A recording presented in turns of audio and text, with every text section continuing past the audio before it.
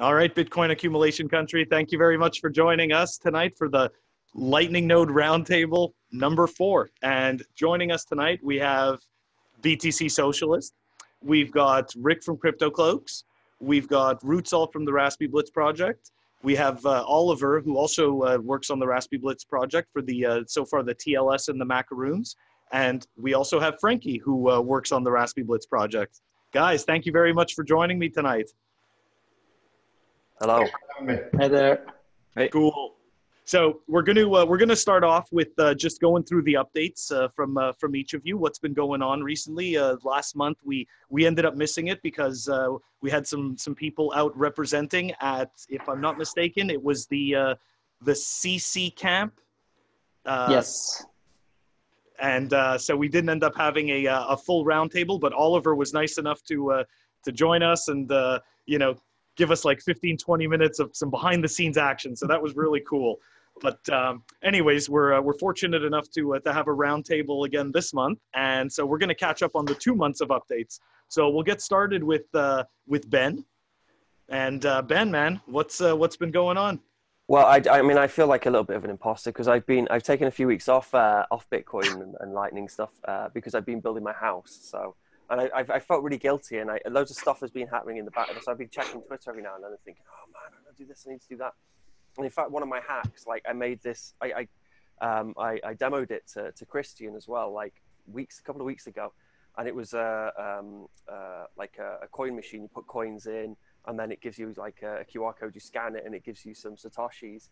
And I showed it to Christian. I was like, yeah, I just got to put it in a box, blah blah blah. And then like I just didn't get around to it. And then a week later, this guy made it, and 21's all we need or something, I think, on Twitter. And he did a perfect job, and it looked awesome. But at the same time, I was like, I wish I'd knocked that out and made it. So I got a couple of hacks which I've been working on for the Lightning conference. But then obviously I haven't really done much for the past couple of weeks, so it's going to be a mad month rushing for the conference. One of the ones I've got, which I thought I already put on Twitter, but this is pretty cool. I'll show you this now. So this is just a faucet. So I've got some picture frames. Okay. And this will fit kind of inside a picture frame with a picture of something. I can't really work out what I'm going to put in there. I'm calling the project Physically Faucet, like Madagascar. So I did think about putting King Julian in there, but I thought that might be a bit too goofy. But you like plug it in, and it should work. I always say this, but who knows? Right, okay, so we've got light. So it should say generating gift. I love everything you do. I find it so interesting. I'm just so cheap on wires. I just need to buy like more expensive wires, you know, jumper cables. The MacGyver Bitcoiner. I give up. Nothing's happening. Oh, look at that fail. I wonder why that's not working. I could check. Oh no. Oh, okay. Failed. Oh, I know why. So basically, the way this thing works, right? There's obviously something which has happened. I think between the last roundtable and this one, OpenNode, they've gone all KYC, which was to be expected, but I was just kind of gutted it happened anyway, because now if you sign up to OpenNode, you have to like scan your passport in, and it just sucks. Whereas before you could just join with just an email, and it was a great service for people like developing Lightning stuff, because you wouldn't have to like run a node. You just had an idea for something you just wanted to make, you could just make it quickly and get it out there. But now you have to do the KYC stuff. So what I've done is I've like this project, I'm running it off. So I've got Zap running on my desktop, and it's just a normal desktop Zap. It's not like a full node desktop Zap. And then that then has a public URL which you can connect to, and then I serve it like my macaroon. So now I've turned Zap on. This should totally work. I hope. Here we go. There we are, generating gift, and then it should. We got a QR code yet? Oh, no, not yet. Not yet. All fingers and thumbs. Oh, there we go. Got something. I got a QR code. You'll be able to see a QR code there. Now that's using LN Gifts. It's using their API service, but that uses this standard called LN URL, which the Blue wallet, the Blue Lightning wallet on Android has, and also Blue Wallet has as well. And I think Breeze is going to get it soon as well. So basically, it's like a way of encoding data into into a kind of a Lightning transaction, like URL. I need to look into it a little bit more. So if I open my Lightning wallet thing here, if I scan my QR code, where are we? Sorry if this is taking a while. There we go. And then it'll say, do I want to like accept this gift or do I want to pay this? I click on that. And then hopefully in the top there, my balance, I think it's already gone up. And my balance goes up. So I just got like 100 satoshis out of this faucet. And then this faucet will then generate another QR code, which you can scan.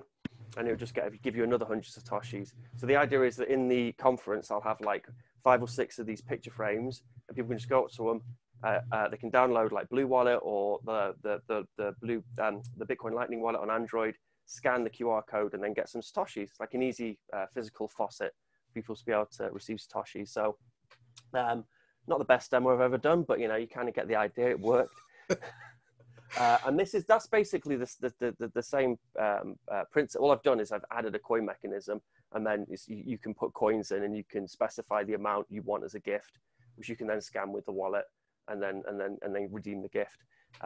So yeah, pretty cool. So although I haven't done any hacking, I've got some stuff sort of bubbling in the background, and I'm super psyched for Lightning Conference, which is coming fast around the corner. Very cool. When we're done with the updates, I'm gonna hit you up on some questions about that M5 stack that I finally got, that I started playing with. Yeah, congrats, man. Yeah, thanks. I love it. I'm inspired by you. Yeah, it's great. It's great. It's awesome. Okay, so here we're gonna move on to Crypto Cloaks. Rick, man, how you doing? Doing good. I think I missed the last Lightning one. I think I missed like 2. Yeah, that's to be back. So I don't even know what I all did, but I got a short list. So that open source Raspiblitz case, I found some problems with it if you started running a shim fan on that case, where one of the pegs was too long, so go into it. So I'm modifying that again, so that way you can actually get the whole case to clip together. And then what I'm going to do is I'm going to redesign a little bit of the inside edge, so that way it actually is more of a snap fit. Right now, it kind of snaps together, but it easily falls apart. And I think what people actually want with this thing is to actually hold together for a while. So I'm going to redesign the lip. I don't know if anybody out there, I know it's open sourced and anybody can take and modify. I don't know if they've done that yet. So if you guys have, please reply to any of these podcasts or hit me up on Twitter. So that way I can see what you guys have done with it, because I'm curious on if anybody's changed this yet. So that's for the open sourced Raspiblitz case. Other updates since, what, 2 months ago? We just launched Build a Node. I've been working with Lightning in a Box, and I'm pretty excited about that. We've launched the Build a Node platform where we can help people that don't want to build their own Raspiblitz or BTCpayserver. It was kind of bound to happen. We build these awesome shells, and we figured why not allow people to just buy all the hardware too, and we'll have a full node and send it out. So that way they can get the whole Raspiblitz running and everything right off the bat with Lightning and the full Bitcoin node. So we're really excited about that. I don't know if I can share my screen, if this will work. Maybe. I'm gonna try to find, nope, that's Zoom. Is it working? I think that's Zoom. Boom, we should be good, right? Did it come up? So yeah, so we did Build a Node, and it's just a pretty basic web page. You guys can come to here. You can choose your Raspberry Pi 4, how many gigs of memory you want. There's 2 to 4. You have your storage choice of 1 terabyte hard drive SSD. A lot of people are doing the SSDs that we're noticing, and why not? You can choose an LCD screen. A lot of people are starting to choose LCD screens on the BTCpayserver Build a Nodes, which is pretty cool. So Lightning in a Box is actually having deposit addresses show up on that LCD screen for the BTCpayserver. So you can use that as your little mini hub. And he's working on coding other things to use for that screen for BTCpayserver. So pretty excited about that. And then here you just choose your software and then your shell colors, where you can customize your entire shell. And then one thing I updated, because everybody asked for it, I did an accent color, and then I also allowed it to do your shell color. So that way they get a better idea of customizing. I know that was a big deal going on where people were like, well, what's the accent color? So that should make it easier for everybody. Oh God, where do I go back to Zoom? And Oh, am I done? Am I done sharing? We're back? Oh yeah, we're back. Okay, perfect. Other than build a node, I'm going to the Lightning conference, bringing crypto cloaks with. I'm really excited for that. I got that whole scholarship thing, so I got my ticket, Yes. got my Lightning conference ticket. I'm going 100%. Really excited for that. Really excited to meet everybody, show off what we do. I believe I might have a little corner in the hacker booth to show people what we're all about and what we're bringing to Lightning and what we're bringing to the Bitcoin space. Really excited for that. So if you guys have any questions, I guess, for me or requests that you want me to bring to the conference, items or other things, just let me know there. And then other than that, just random projects I'm working on. I don't get to do all this cool coding stuff like BTC Socialist because I'm not a coder. But randomly built, I'm working with the Trezor hard wallet company, and we're building this taco mount. Yes. Everybody's wondering why the heck we're even doing this or what's the point. It's just for fun. It's a fun little item that you can have, and it's the shape of a taco, hold your Trezor. So pretty excited about that. So we're working on something for that. How can you not like a taco mount? Why not? Other than that, I got nothing else. Very cool, man. So the taco mount though, is that not really for the taco plebes? It absolutely is. That's 100% built for them. Seriously, there's no other reason why we'd make this. It's because people like tacos, and why not hold your Trezor tea in a taco mount? So, that is fantastic. I may have to get one of those from you. That is very cool. Just random fun. Every now and then you got to make fun stuff, and that's one of those items. So. You gonna bring a 3D printer with you to the conference? So just got done talking with BTC Socialist. He might bring one for me to use to show off when we're printing items. And then I'm also possibly working with a 3D printing group from Roots. He's in contact that I'm going to start talking to too. So hopefully we will have a printer and at the Berlin conference, printing off some of our products just to show you kind of how the whole printing process works.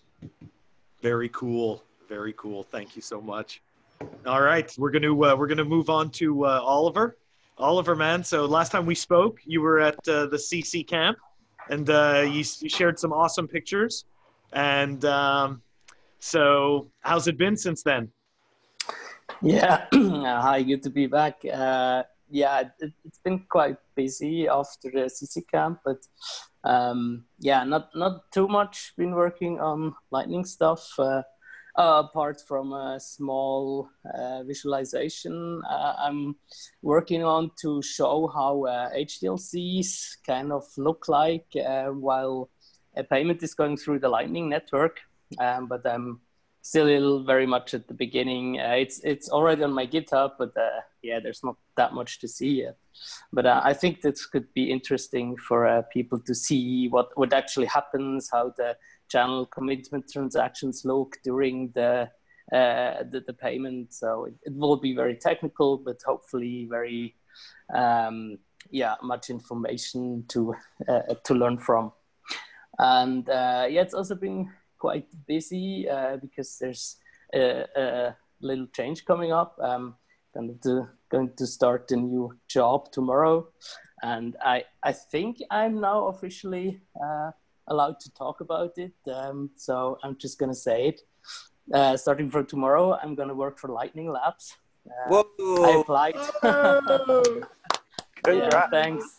I applied for one of their positions, and yeah, they asked me to join the team, and I'm going to do so tomorrow. So as soon as I'm back from Riga, it's going to be my first day in the office, or yeah, I'm gonna work from home, of course. But yeah, it's very, very awesome. So you're our man on the inside. You know, Rtl going to be hitting you with all the Raspiblitz issues. Yeah, bring it on. Gonna help wherever I can. Yes. Yeah. So not much else that is new. The Riga was the Balticonic Bachelor Conference was a blast. Really, so much high quality content. 2 days of information. Yeah, my head is kind of bloated at the moment, but it's just awesome. And meeting all these people that only heard or seen before and now met in person was great. Yeah, that is absolutely fantastic. Very, very cool, man. Very cool. Yeah. So Thanks. any notable appearances from anybody at Riga? Well, everybody was there almost, or it felt that way. It's hard to say that so many big names, and if you can make it next year, just you have to. Any notable talks or anything, like specific talks that you that like really stuck with you or that really interested you? I mean, I'm sure they're all interesting, but like maybe something that kind of hit home. Well, because it was especially relevant for what I'm going to be working on, it was Alex Osworth's talk about hyperloop. And I guess I'm even going to work on that probably. And he's talking about how using the loop service in the future with batching and music, that sending an on-chain transaction could be even cheaper by using their service instead of doing an on-chain transaction yourself. So very interesting, quite technical, but I can really recommend that one. That is awesome. Very cool. Really cool. Well, I hope somebody recorded it and that they posted up on YouTube or something. The whole YouTube, the whole stream is on YouTube. So both days, all the talks are online. So. Oh, cool. If you've got 2 days to spare, just watch the. All right, I gotta go find them. I'll post them in the show notes for this. Yes, please. In case people are interested. Cool. Yeah. All right, man. That's awesome. So again, congratulations on the new job. That's very cool. Yeah, it is. That's insane. it really is insane. But I'm so happy and so looking forward to it. Yes. Well, it's well deserved, man. You're working on stuff that very few people understand. Okay, thank you. Cool. All right, so here we're gonna move on to Rtl, and Rtl is kind of the I'd say like the head of the Raspiblitz project, or at least that's how I feel. So what's been going on, man? 1.3 is finally out. I saw that, which is amazing, and I've done the install a few times on an RPI4, and I love it. So what's going on? I feel like there's still big things coming. Release of Raspiblitz 1.3 was definitely the biggest news in the last kind of weeks or the last 2 months or something. So finally it's the 1.3, the final release, not a release candidate. It's the final release for the Raspberry Pi 4. So everybody who's now upgrading to a better hardware, setting up with up-to-date hardware, can use also the Raspiblitz. But it's also the same software was also working backwards compatibly with a Raspberry Pi 3. So if you have a 3 still running, a Raspiblitz, you can also use the same Raspiblitz version 1.3 to upgrade. So, and upgrade is really highly recommended. I don't know if everybody heard, there's for older LND versions, there is a bug was found, so your funds can be at risk.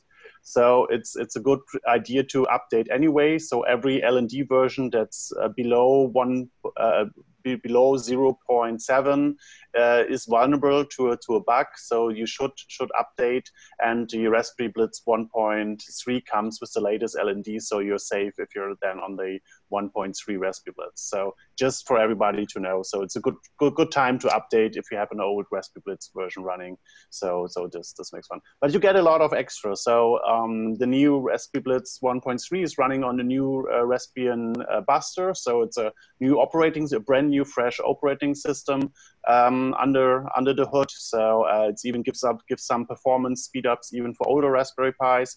And of course, with the Raspberry Pi 4, now we go into a territory of hardware that's very, very attractive to really self-validate and self-sync the blockchain just with your device.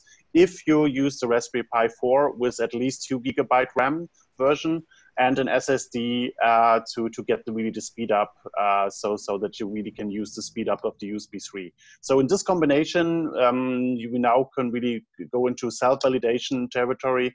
That's really good news. I think a lot of people wanted that, and we can get rid more of the torrent download thing, what was always just a workaround to get going. So yeah, I think this is the one good thing, or the greatest interesting thing on the new release, I think. And I also saw that there was as well. There's a piece for that you can install so that you can use the touch screen as well. Yeah, I think Frankie can tell a little bit more about that because he helped a lot on get that running. But yes, the touchscreen finally is, we can now, because it was always, the LCD that you have on your Raspiblitz was always touch capable, but we never utilized this feature. So Frankie can tell you a little bit more about that, but it's part of the 1.3 release. And beside this, also we had a great new logo now. So a new logo design. We had this logo competition.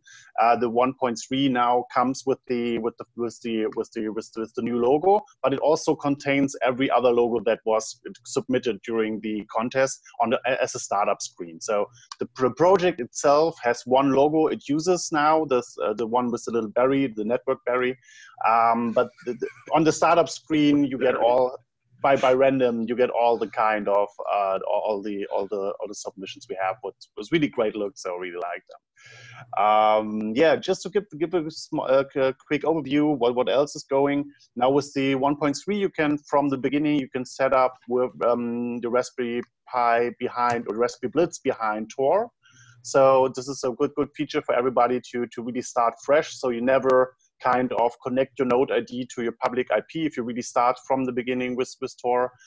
Even now, if you switch on Tor afterwards, it recommends to you or gives you the option to really make a clean LND account. So if you, for example, just the scenario, you already, you have you set up fresh with your public IP. Now your node ID is connected to the public IP. Even if I now switch behind Tor, somebody has this record already of your identity tied to your IP. So you maybe, when you switch to Tor, you also want to create a fresh new node ID. So you can do this now if you want in one step, supported by the Raspiblitz if you turn on Tor support. So just one little thing. And also already I wave around this little thing a lot.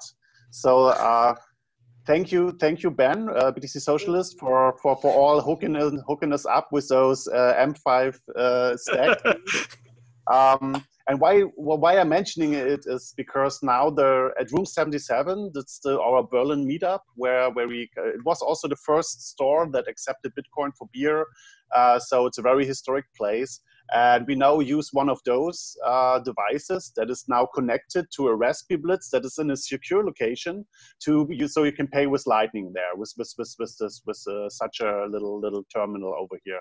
And the basic idea is you don't want to have the Raspiblitz in your store because this is a very unsecure environment. People coming in and out. It's a kind of public place. You don't want to have your node running in that environment. And this device is just to read a macaroon and the Invoice macaroon on there. So even if somebody steals now this device, what is about $70, you can buy it in Germany. So if somebody steals this, your funds are still safe. So somebody can just create new invoices or has to read macaroon and maybe read what's going on your node. That's still suboptimal. So hope Oliver, maybe we can get a tightly fitted macaroon just for such point of sale devices that can just read the invoices that it's created. That would be great on somebody else. So we really have to still tie a little bit of security down. It could be better, but it's already the point that we wanted, so that you don't lose your funds when somebody steals this device at the bar. So already great. It was super cool as well because like I saw a podcast with Jorg and thanks Christian for hooking it all up. Like me and Christian kind of liaised on it, and I sent in the M5 stack. It was funny as well because I sent it in the post and it took as long as it takes. So I sent one from from Wales to Germany, and then at the same time Christian ordered one from China, and then they arrived on the exact same day about 2 months later, didn't they? Or something ridiculous. So they took forever to get there, but then. Then Christian installed it in Room 77, and Jorg on a podcast he said, and it's a really good point. I didn't even realize. He said it's the first decentralized, it's the first point of sale system you can use, specifically built as a point of sale terminal for accepting payments, which doesn't rely on a trusted third party. And I thought I was flipping ace. Like I was so proud to have made it. I hadn't even realized that as well. I just sort of made it for a purpose, and I hadn't even realized, that it ticked that box as well. So that was pretty cool. I can't wait to buy a beer when I go to the Lightning conference on it. It's going to be great. And there's a whole bunch of issues as well I'm going to look at on GitHub, which people have raised. Because I know Christian's had some, you've had some brainstorming with some of the guys down in room 77 and come up with some good ideas. So yeah, looking forward to that. Very cool. Yeah, so, and this is kind of course, you can also do something more fancy with an iPad and BTCpayserver, of course. That's another way to do Lightning payments at your location. But this is kind of to give a very cheap way to start to connect it just to the Raspiblitz. So you have a very sleek and minimal setup. So this is great news and the start of something very. They think that this thing will get legs in some kind of way. So we have to see. Oh, I tell you, can I add one more thing? Sorry, Christian, to cut you up again. The coolest thing for me as well was like, you know, I'm really stoked when I see like Bitcoiners like start playing around with microcontrollers and then people, you know, using some of the tutorials to make their own projects. But what was really cool was M5 Stack, the people who make that. They were kind of, you know, paying attention on Twitter. They were liking posts. They liked your post from the video from when you were in room 77 when you made the first payment. And then we started talking to them on Twitter, and we were like, what we want is like, because you can replace the button thing. We were like, it'd be nice if you could have like a specific point of sale button face which you could stick on there with like an NFC tag thing, which you could, you know, in the future we could use NFC tap. We could use our phones to tap and you know, transfer the invoice over. And they were listening, and they were you know, they were responding to it, and you know, I think they're thinking about it. So that was really cool to see the manufacturers of these microcontrollers actually thinking, yeah, this Bitcoin community, there's you know, there's money to be made, so we're gonna develop stuff for them. Yeah, and then we really have to see where this can go. So it can have legs in multiple ways. So we have to see. Okay, and I just want to let you know, because we had a lot of people here on the Hangout, and I want to use this opportunity. So Oliver, I want to ask. You did a workshop with the Raspiblitz. What is the takeaway, the feedback like from it? Can you tell us a little bit more about it? Yeah, sure. Well, Gabriel organized everything. I was just there assisting him and participants, but in the end we set up like 6 new Raspiblitzes, so Raspberry Pis 4 with 4 GB of RAM and 1 TB SSDs. And from the software side, it all worked great. Really, it was the last time I did it was in 0.98, and there we had some issues. But now, as far as I can tell, on the software side, everything went really, really smoothly. What was kind of an issue was that Gabriel couldn't order the USB 3 cases for the SSDs in bulk, so he was delivered like a replacement part for a very cheap part, and on USB 3 it just corrupted the file system. So in the end we had to use USB. Oh no! First we had to figure out what the problem was, because it just that the system hung on accessing the disk, and so then someone had the idea, let's switch it to USB 2, and then it just worked. So this very cheap case had a bug in the USB stack, and so we lost a couple of minutes there, but all in all, they're still setting it up at home through Tor, and I guess that the feedback is awesome work. Really, it was it just worked. So really cool. Thanks a lot. Good to hear. And this is a good reminder, with the 1.3, there are new shopping lists because of the Raspberry Pi 4. So there are now 2 packages. The one is kind of a minimal package, which is kind of the old packaging for the Raspberry Pi 3. And also for maybe the Raspberry Pi 4 with 1 GB, but the new standard is the Raspberry Pi 4 with 2 GB, because this is the kinds of best match between price and performance, and it also gives you a little bit space to do a little bit more later on with the Raspiblitz. And also especially on the USB on the SSD casings, there were some that had some error in some, I think USAF or something, some USB protocol UAS, yeah, I have to look it up again, but it was me too. one protocol for communicating with the SATA standard over USB, I think, and not every case was supporting this. So if you have one of those not supporting cases, you can run into kind of in a freezing situation. So the ones that are on the shopping list are tested and have good feedback so far. So nobody report problems with them so far. So those look good.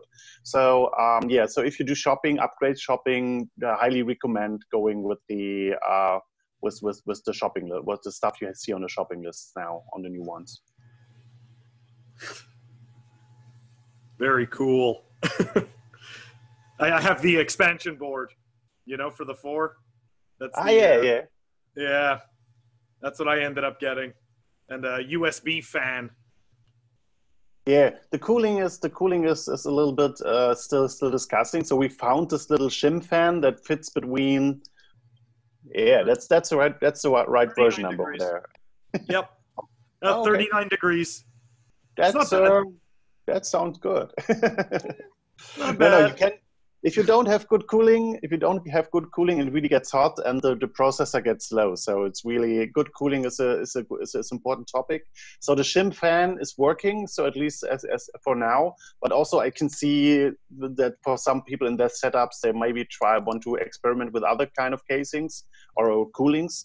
But then you have to think how can I get the LCD still on there, because normally all the cooling stuff takes pins on the GPIOs, and this is where the LCD needs to go. So there is a little bit of conflict, and the shim fan just fits in between. So at least I think it's the best option at the moment, but people are experimenting. We have to see what other options are the kind of best to go maybe in the future. And maybe there are different setups, so there's maybe still some room to go for all features on setup, so where you can really say, I want a very big SSD, I want some extra cooling, I want an extra case or something, but we have to figure that out. But this is maybe something for the future. So, but the shim fan, I think, is at the moment the best kind of compromise for a standard package right now. Yeah, I agree. Did you add that expansion board to the shopping list for the no? No? Okay. No, not now. So the setup is like the picture you see on the website. There's a new picture, of and it's really like this very simple case at the moment that you can buy at the same place where you can buy the shim fan, and you can also buy the Raspberry Pi there if it's available. So it's a kind of more simplified, because I still like the form factor of also with just kind of having the SSD case as a base, and then you put on top the Raspberry Pi with the LCD. I think it's still good, and it also fits with the fan, with the open source fan CryptoCloaks is doing. So I think this is kind of still the good standard setup. But then going for a kind of maximum package, this could be something where you can think about an extension board, also better power supply, some stuff like that. So this is a place where we can go more kind of into a bigger form factor then. Cool. Very, very cool. Any more updates before we move on and start bugging Frankie about his touchscreen? Yeah, maybe, but we can also make this for the closing round, just that we don't forget, because with the Lightning conference coming up in October, I'm now collecting all the ideas for the hack area of the conference, because I'm in management of the kind of hack space and the hack tables over there. So I'm collecting now all the projects that are coming, so that I can get a better overview and see what you guys need, what we need to arrange, or how much space do you need? Do you need a Wi-Fi? Do you need a LAN cable or something? So just let me know if you're coming and what you're bringing, or what idea you have to bring, and we can talk about that. So I'm collecting this all now, so that we have a good time in Berlin. So just let me know. Very cool. Very cool. You guys are going to have an awesome time. I applied for that scholarship, or whatever it was there, and I didn't get it, but it's okay. We got CryptoCloaks representing. So. All right, cool. Next time. Okay, so moving on to Frankie. It's been a while since we've spoken, man. I hope you're doing well. And I noticed in 1.3 that your baby is in there, the touchscreen. If you want to give everybody some updates about how that was and what's going on with that. Yeah, sure, absolutely. Yeah, thanks for having me again. I think I also skipped 2 sessions. I was in there in the first one, and now I'm back again. Yeah, thanks for having me. Yeah, I think for me it was also a slow summer. It was really hot here in Germany, so I didn't get around to do a lot of tinkering or coding during that time. I guess if it gets darker and colder, that might I think I'll have more time working on my projects. But yeah, I have a few things on my list. Just the first thing, I also ordered a Raspiblitz, not a Raspiblitz, a Raspberry Pi 4 some weeks ago, but I only got to setting it up on Friday. So I installed 1.3 and got a full sync running. I'm at 95% syncing the blockchain in less than 2 days. I think it's really great with this performance. Running on an SSD with the new Pi and 4 GB of RAM, that's really awesome. Yeah, that's the first thing on my list. The second thing I'm working on, which is not making so much progress, but I think it will in the future, is my little Blitz D, we call it at the moment. It's kind of like an info, a background service that will replace some of the shell scripts that Rtl has on the Raspiblitz, which is kind of the idea to have a backend API where you can just call some of the data that's shown on the screen. So you could also maybe show it somewhere else, maybe in an app, on a website, and also on the screen. So this is a project that's on my GitHub. It's called BlitzD. It's kind of also for me a learning curve for getting into Golang, which is a great language. So I'm kind of learning and then developing, and yeah, maybe it will get into, I don't think it will get in 1.4 Raspiblitz, but maybe in 1.5 or 2.0 or whatever, I don't know, but something for the future. Hey Frankie, could you put a link to that in the group chat so I could put it in the show notes? Absolutely. Thank you so much. Yeah. Also, being very, very hot was CC Camp, or the Case Communication Camp that we went to. Oliver, I think, did a little background session from there, and I think he also talked about the beer tap, which was a really awesome thing to see and to try and to test and get some beers from. So should we talk about it, or was it already covered? I'm not quite sure. Oh no, well, I mean, we talked about it really quick with Oliver a couple of weeks ago. But you can definitely go over it, man. I thought it was super cool. He gave me like as many pictures as he was allowed to give me, and I mean, it was it just looked awesome. Like the beat, like the vending machine, the beer tap, like it's just so cool. Even the tents, man. It honestly looked like a rave. It was really a blast. Great, so cool. Great event and so on. Unfortunately, it's only every 4 years, so sometime till the next one. But yeah, the beer tap was a really great experience. I think they sold a couple of 100 beers on Lightning with the beer tap. Yeah, I enjoyed it. Maybe Oliver, maybe we want to talk about it later again. But yeah, basically what we also did a little bit at CC Camp is that we talked about the GUI, the touch screen. You just mentioned it, and Rtl enabled the touchscreen in the menu. So on the Raspiblitz 1.3, you can go to services, and then you can enable the touchscreen, which is currently experimental. We're kind of looking for getting to bugs, fixing, getting ideas on how to use it and so on. At the moment, it only really does one thing.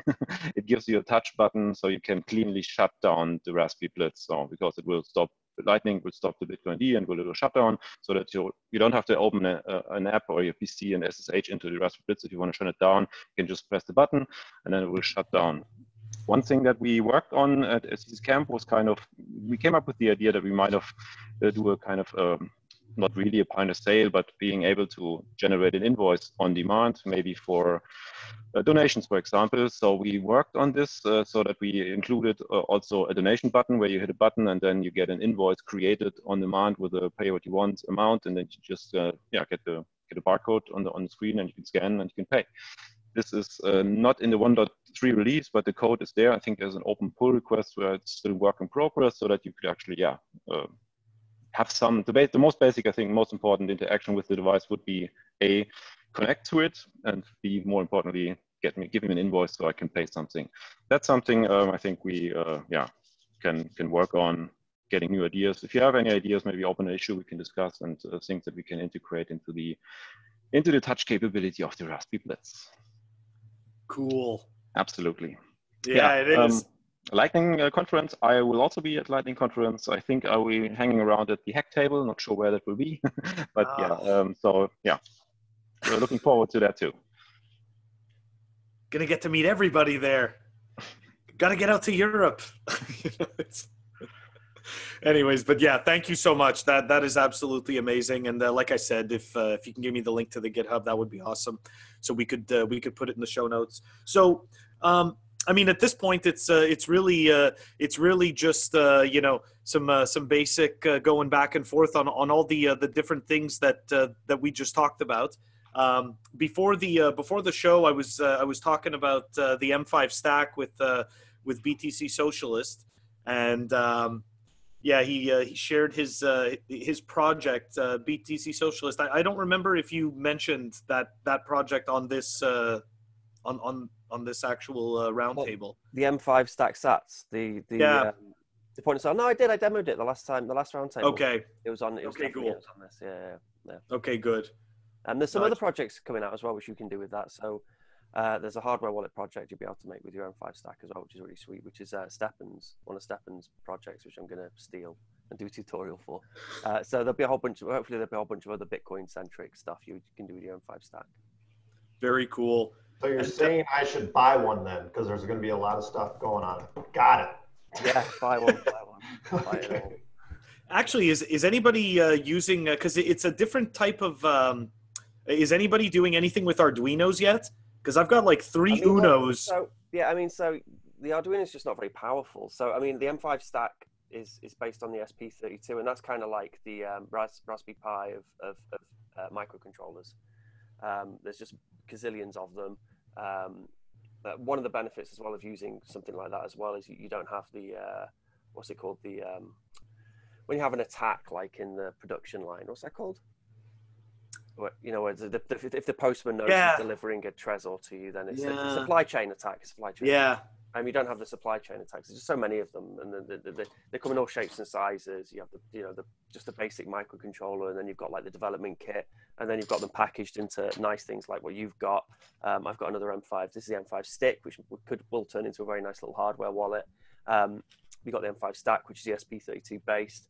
They're great. But I mean, I just wouldn't bother playing with the Arduino Unos. I mean, these are like $5. Just buy some of these instead. So we should just stick with these. Yeah, they're much more powerful. I mean, you can still play with the Arduino Uno, but I mean, I would personally, I prefer these. They're cheaper. There's more of them out there, and I think there's probably more support out there now for them because so many people making projects with them, and good, interesting projects too. And they're powerful enough now to be able to do HTTPS requests, so they can talk to your node and do a whole bunch of interesting things. So your imagination is the only thing stopping you from making cool stuff, really. Yeah. Very cool. Very cool.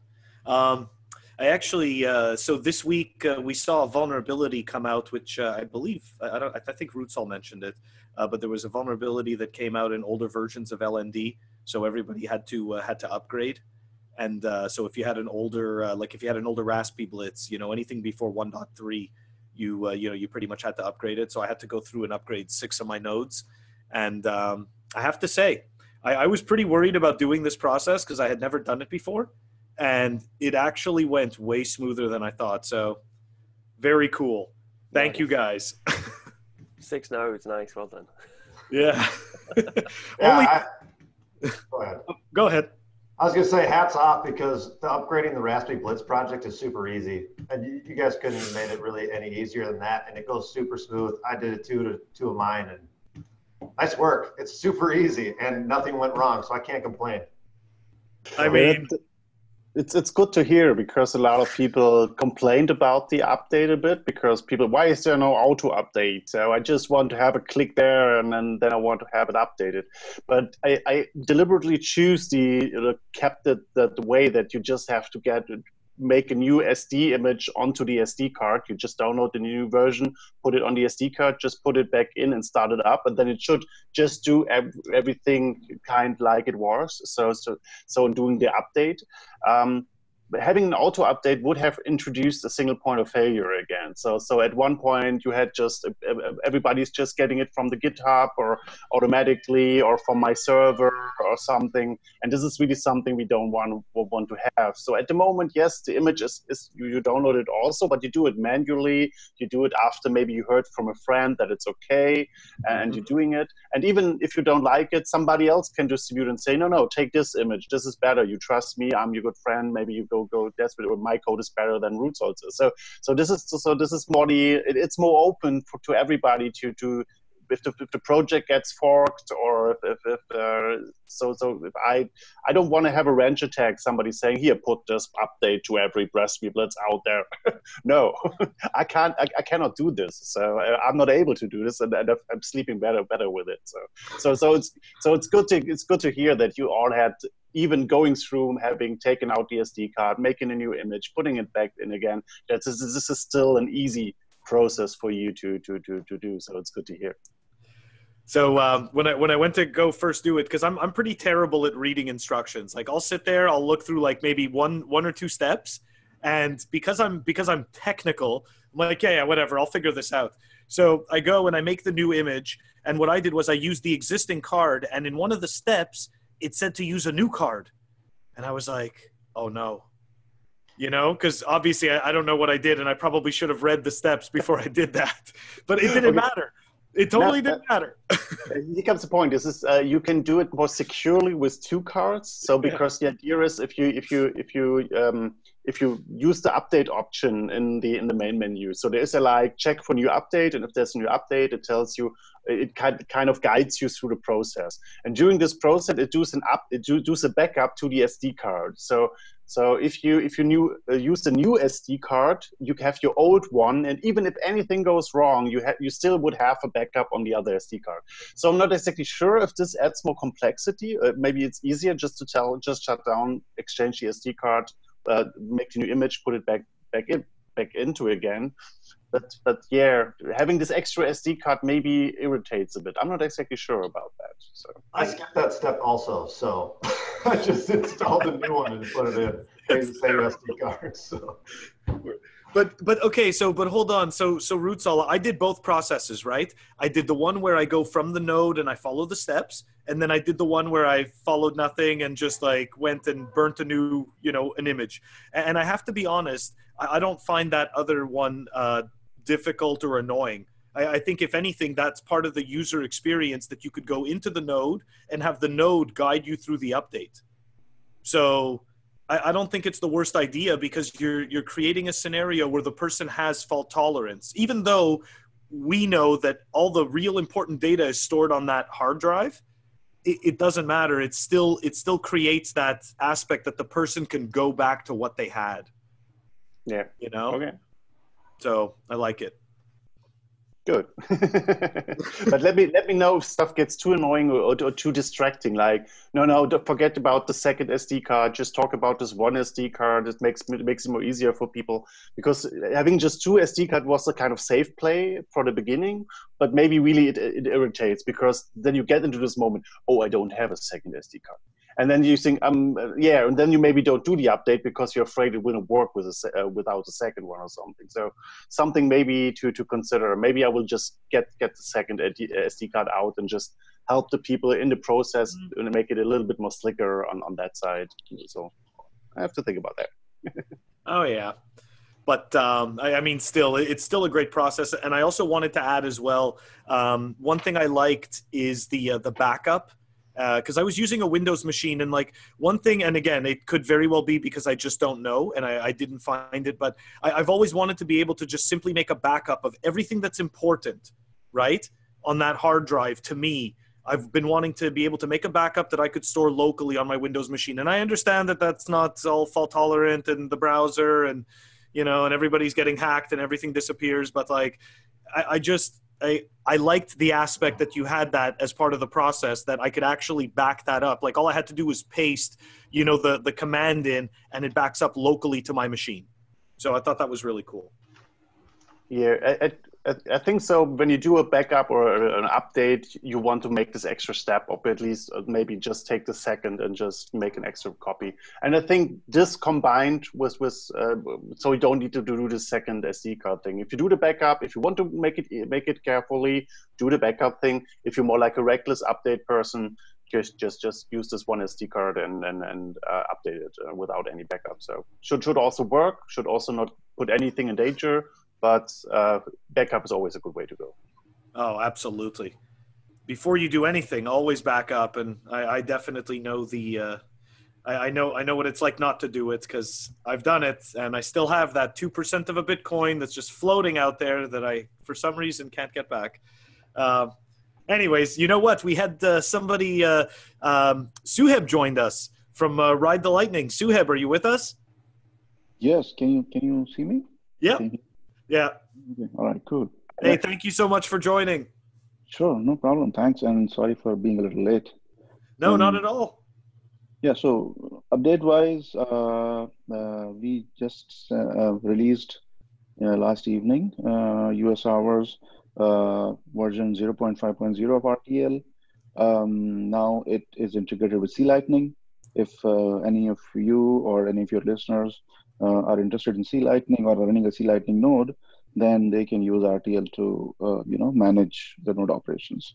It was almost a 3 months of development effort on our part to get to the point where we can actually run the UI with C-Lightning.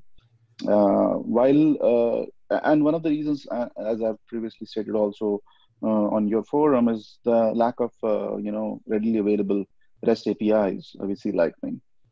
So the first step for us was to write the APIs and then integrate the UI with those APIs so that the UI can talk to C-Lightning. The interesting thing which came out of it was that now we have published, along with the UI integration, a separate REST API layer.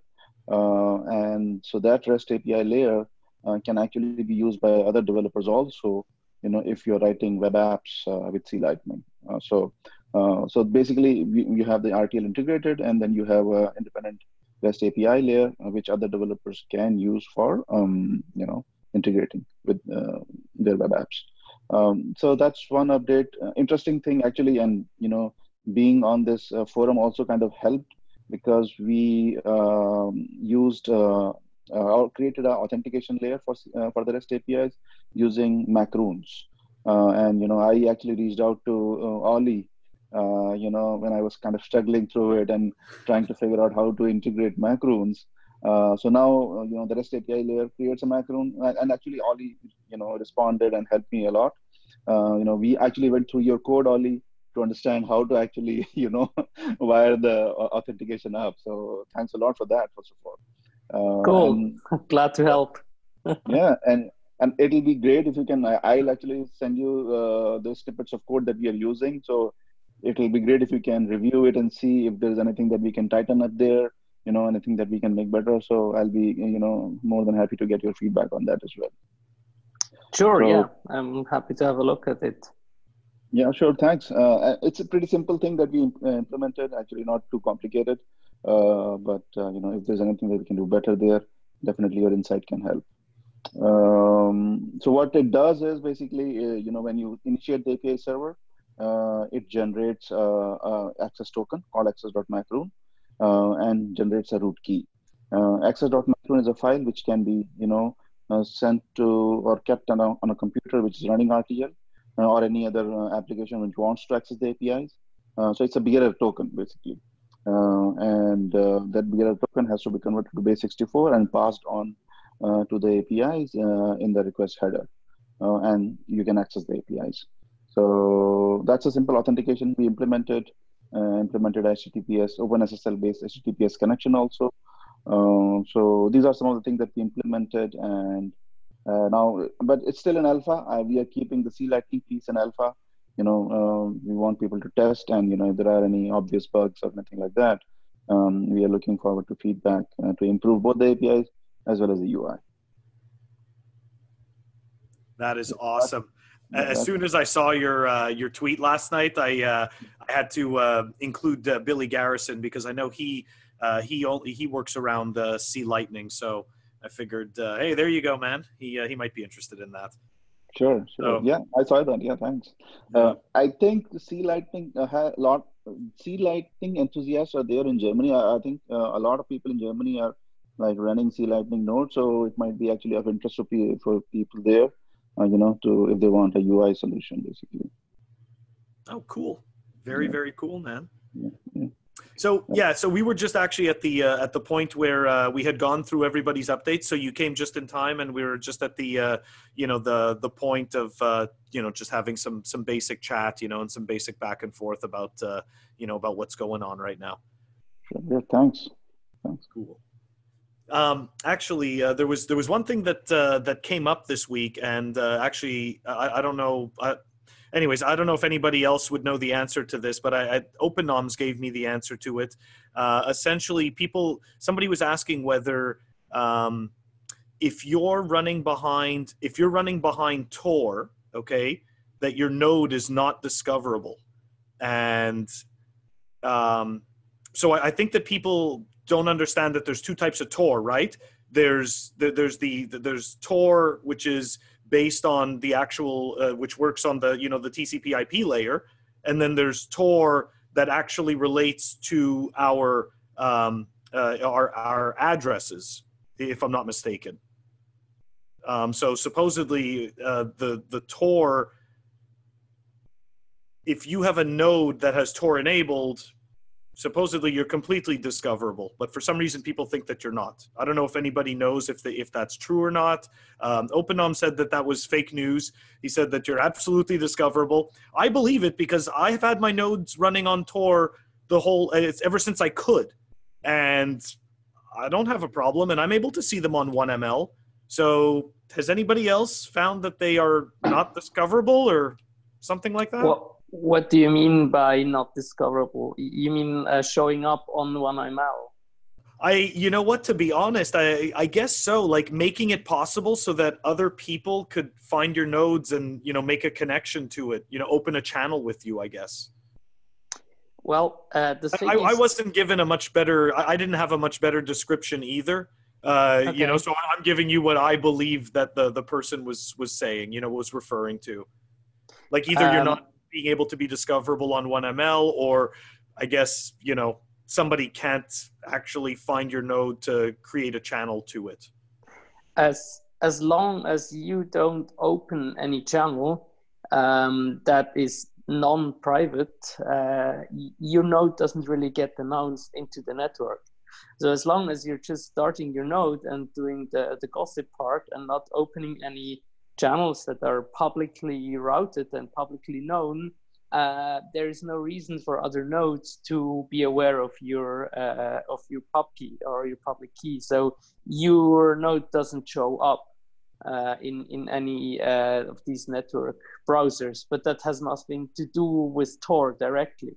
It's just harder to link to your identity. But as far as I know, even if you just start your ClearNet node and don't open any channels, you don't show up. That's why even the LNBig node can't open any channels to you unless you open one to somewhere first, and then you get announced. Oh, okay. That in combination with Tor led to people to believe that it's non-discoverable. But if you're behind Tor and just opening private channels, you will never be known to the network because there is no reason for the network to find you, basically. So stupid question, okay? If I just open a channel, let's say to Rick, right, from CryptoCloak, okay? I've never opened a channel to anybody else, like 1ML or something like that. Do you know if I would be discoverable on the network or not? It depends on if the channel that you open is marked as private or not.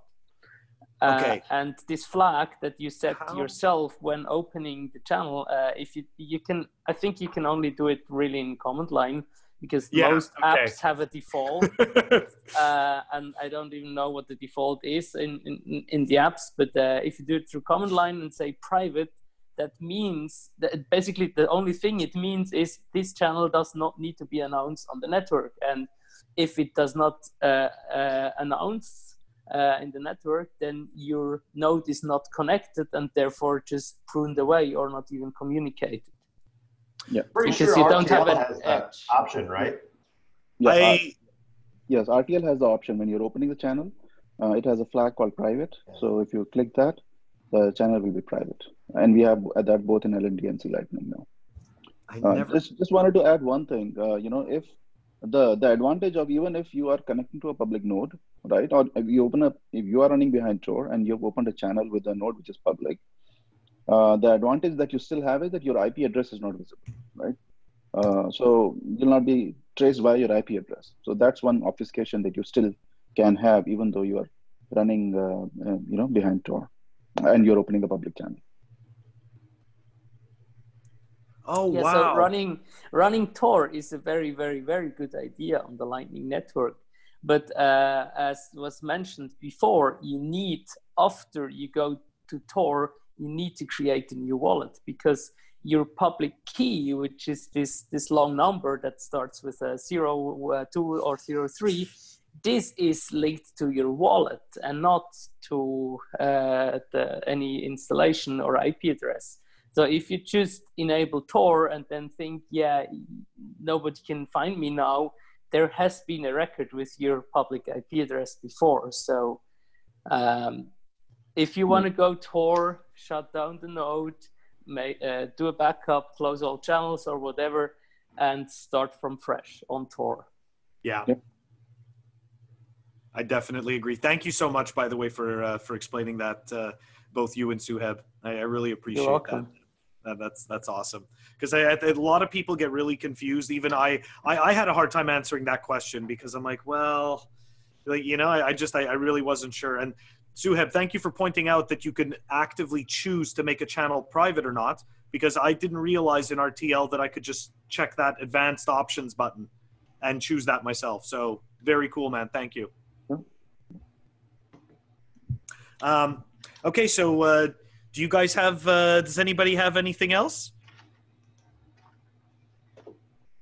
No? All right. Well, look, I don't know if you guys want to just go around and do some final thoughts, some quick final thoughts. We could start with BTC Ben. Yeah, just an apology. I haven't done any Bitcoining it must have been like 3 weeks really, maybe just the occasional Twitter hit, and that's about it. But I'm psyched. Now this is a good, today, this evening is in fact when I'm starting to Bitcoin again, and I'm going to be doing it for the next 2 or 3 weeks. So this is a really good way to kick that off. And I can't wait to get my hands dirty with some of the projects which we're making. But I've taken to, like, if I have a dumb question and I just don't know the answer to it, and I've struggled to find an answer to it on the internet, I have no, I'm full of humility. I have no pride. I just go onto Twitter now and I just blast Twitter with my dumb questions. And then it seems to be working. People come back with some pretty good answers. So yeah, so probably going to be doing that over the next couple of weeks if anyone wants to help me on some of my projects. Very cool. Very cool. I saw Ben, I saw your comment on enabling routing hints, right? I don't know whether you got an answer to that. I still haven't got an answer, man. Okay. I was trying to figure out, if I can help answer that, but I couldn't get the chance to get to it because I was just consumed by C Lightning, but I'll look at it. I think there is a better way to do it. Figuring out routing hints and enabling that in your routing requests or payment requests. But I should be able to find an answer for that. Oh, nice. That'd be good. Yeah, that'd be really... I even had Roast Beefy Lalu answered my initial tweet, but I didn't get back to it quick enough because I was busy moving rocks at the house build. So, and then when I finally got back to it, he'd obviously moved on to something else because I was gutted I didn't have his attention. But yeah, no, it's some fiddly weird. It's like an array. You have to put an array of public keys in of the nodes, I guess. But I just don't know how it's structured. I just need an example. Ollie, now you work for LND. Yeah. I just need an example. You know what? Of root hints, how you get that array, how you're supposed to structure it. I just need that example.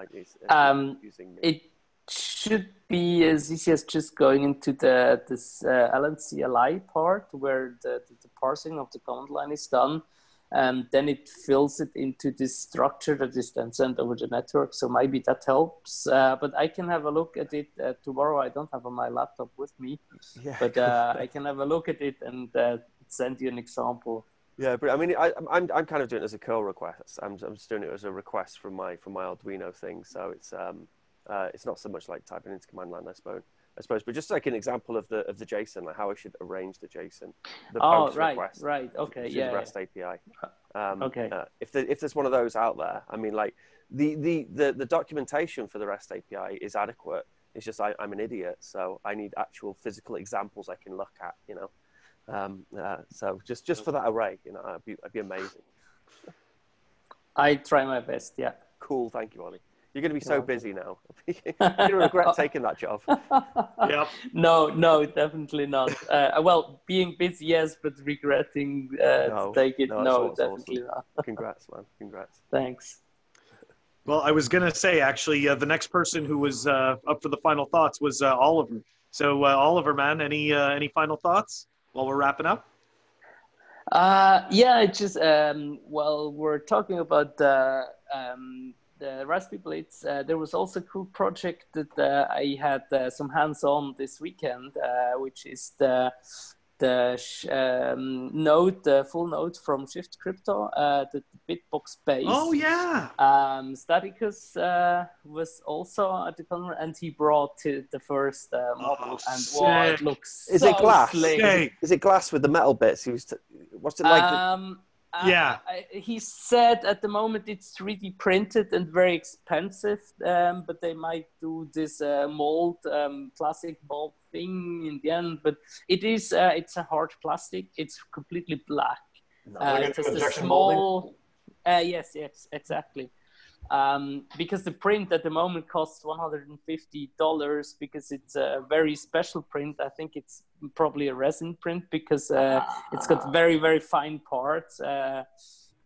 It looks so slick. And he also showed me the inside, of course. It's a Rock Pro and with an SSD. And yeah, but it's going to be very expensive. So it won't be a direct competition to the Raspiblitz because I love the do-it-yourself project, but it's going to be the high-end Swiss quality and design version, and it's going to be very powerful. So it's got a lot of processing power, a lot of RAM, a lot of disk space, obviously, because it's got a whole M2 slot for an SSD, so you can upgrade it to, I don't know, 2 terabytes, 4 terabytes if you get the money.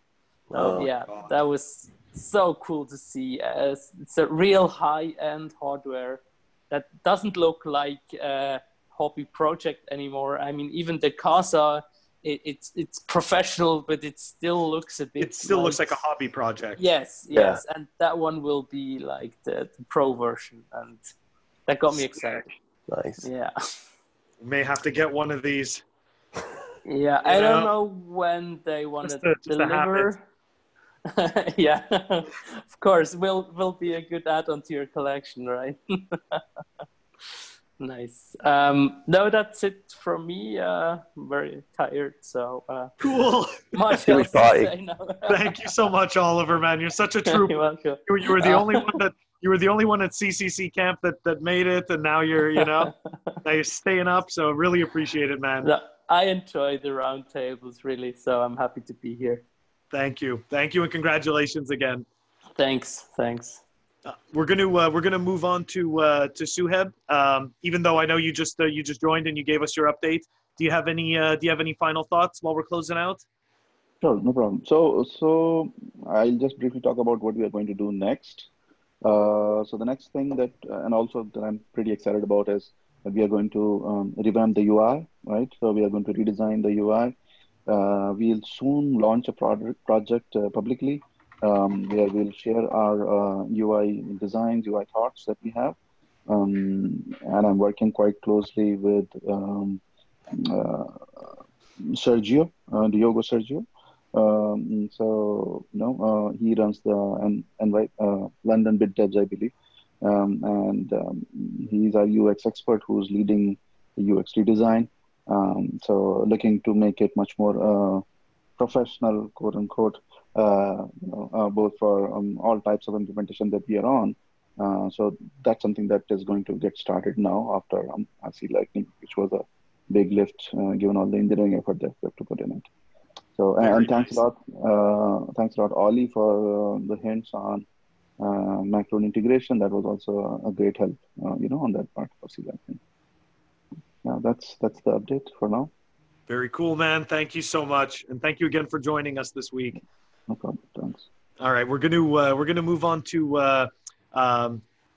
Frankie. Do you have any updates or any final thoughts before we close out? Yeah, sure. One short remark. Ben, you just mentioned the ESP controllers being able to do HTTPS requests, which I think is a nice thing. And what I have in mind for this BlitzD thing, I posted the link in the chat here, is that I also have a API backend where I could kind of, have a backend for some features of the Raspiblitz, which you could really call from an ESP32, right? So you could have some interaction with the Raspiblitz called from a ESP32 whatever device over the API. That's something that I have in the back of my mind. Yeah, I mean that's mostly what I've been fiddling around with. It'd be really nice to get like a Ride the Lightning kind of fork where you have like a little screen with the same GUI. And use, like maybe bigger than this, maybe similar size to a Raspiblitz, where you do just do API requests and then display information and then have some interaction with your node without having to physically expose your node. That'd be nice. Yeah, that's kind of an outlook for the future. And then another thing that's in my mind, it's like an open question or request for feedback, is now that we have a little bit of spare memory on the Raspiblitz 4, on a Raspberry Pi 4, it might be an idea to think about including BTCpayserver on a Raspberry Blitz. Not sure what the general opinion is. Yes. I see some nodding heads. So, Rtl, I think that's something we need to talk about. Yes. Yeah, that's all from me. Thanks. That's awesome, though. But thank you very much. And yes, we definitely would like to have BTC Pay as part of the as part of the slick, easy rollout that has become the Raspiblitz. So that would be cool. And speaking of that, Rtl, do you have any final thoughts while we're closing out the show? Yeah, sure. Right, to get back to this topic, yes, now with the Raspberry Pi 4, we have this little bit extra RAM and processing power we can utilize. And I think people were asking about, I think, 3 things, or at least 2 things, and I would like to add a third. One is the BTCpayserver, and there's already a pull request, or not a pull request, but an issue. People are working on stuff, so we'll take a look on that for maybe the next release. Also, for a long time, people, especially MZ, were looking into running Electrum on the Raspiblitz. So there are some things. This is an easy thing to go, so that you can use your Raspiblitz like a trusted Electrum server for your setup. So, and then what would be very nice and have good utility for something like a Room 77 setup would have to use the loop services from the Raspiblitz. So we have to see how we can integrate them here, because think of a merchant, you want to set up in incoming capacity in the beginning, you manage this, but this runs full at one point because you now got all this money. So that would be great to have a script or whatever that at one point sees, oh, you're full, or you're getting close to full. So now there's a loop out service that then can just freeze up the capacity, and at the same time puts your funds into a hardware wallet somewhere that you had saved, a Trezor address or something that you have. Wow. So remember, your wallet, your Raspiblitz is still a hot wallet, and for merchant scenario where you say, okay, maybe I need to handle 500 euros a day or something, and you build up the inbound capacity for this. But once this is full, so at the end of a day or end of a week or something, or it automatically checks, okay, it takes your hot funds and then automatically transfer it into your kind of very kind of hardware wallet, where you have a much better security for long time storage for your funds. So I think this would be some services next to BTCpayserver, next to Electrum server, kind of this loop out services those would be wonderful if we can manage them also directly from the Raspiblitz. So I think this is like kind of the next things now we can look to. Not sure if everything will be in the 1.4, but at least those are the hot topics, I think, for adding application now to the Raspiblitz. Cool. Well, as you know, we definitely look forward to the, you know how it goes, right? In software development, it's like you release the one version and it's, you're already working on the next one. Like it's brutal, you know? So thank you so much. Thank you so much. But talking about a little bit more relaxed stuff, what is up next for me personally, I will be next week, I will be in Mallorca. So there's the Mallorca Palma Bitcoin meetup on the Wednesday next week. So this is the 18th of September. So if anybody in the Spain, Mallorca, Palma area wants to join, I will be there giving a little bit intro into Lightning for the local community, a little bit talking about Raspiblitz. So if anybody is there, I will be happy to see you there and have a beer or something. So in a relaxing, sunny setup, that would be nice. Very cool. Very cool. Thank you. Okay, so we're going to move on to the final thoughts from Crypto Cloaks. If you've got anything to share with us before we close out. Yeah, super excited for Lightning Conference. I don't know how much I can say that. Just going to Berlin is going to be awesome. I think for the past 6 months, listening to you guys having all these cool things out in Berlin, saying I want to get out there if I finally can. It's going to be awesome. Like I said earlier, if anybody has anything they want me to bring, items or ideas or anything else, just get a hold of me, cryptocloaks@gmail.com or on Twitter. That way I know what you guys are looking for. Also regarding resin printers, we're getting one. We just ordered a Form 3. It should be here in December, so we can start doing some high definition prototypes and other cool stuff. Really excited for that because the micron layers, it's like 0.25 micron is what one layer is. So it almost looks injection molded, and I'm guessing that's exactly what Staticus was using. So that should be pretty sweet. Looking forward to that. Other than that, no, just build a node. If you guys are looking for nodes, check that out. Lightning in a Box is really coming in strong on that one. I'll shill a little bit, why not? It's Raspiblitz, BTCpayservers, and it sounds like maybe in 1.4 we can have it all together in one, which would be awesome. Just saying. So that's all I got. Very cool. Very cool. So look, I just want to thank all of you once again for joining us. This is our 4th Lightning Node Roundtable. And I thank everybody for your time, and I look forward to the next one. So everybody take care. Thank you. Awesome. Bye. Thanks, guys. Bye. Bye, guys.